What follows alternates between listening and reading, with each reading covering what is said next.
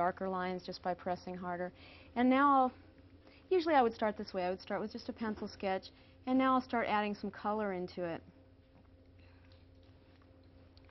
I can set my paint to be wet, and this might seem sort of obvious to someone, but if you've ever worked with watercolor, you know that it's a very difficult medium to control. Yeah. You're not out at 3 a.m. with your blow dryer trying to get your painting finished anymore.